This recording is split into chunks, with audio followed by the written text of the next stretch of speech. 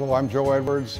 We're at the Moonrise Hotel in St. Louis, Missouri in a wonderful area called The Loop. And I'm thrilled to introduce you to the Moonrise Hotel. That's a one-of-a-kind luxury boutique hotel that kind of fits the loopishness of this area.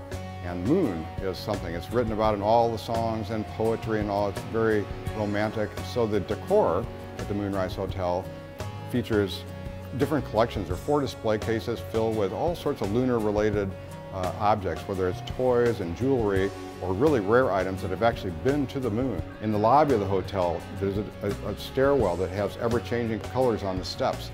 And the capper is on the rooftop itself, where the world's largest man-made moon rotates 24 hours a day. Adults can have a cocktail on the rooftop terrace bar as they visit St. Louis, whether it's for travel or leisure, and enjoy the atmosphere and see the whole skyline of St. Louis.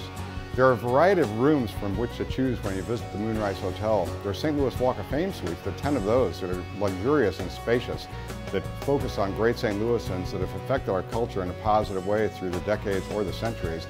There are standard rooms which are very luxurious in themselves.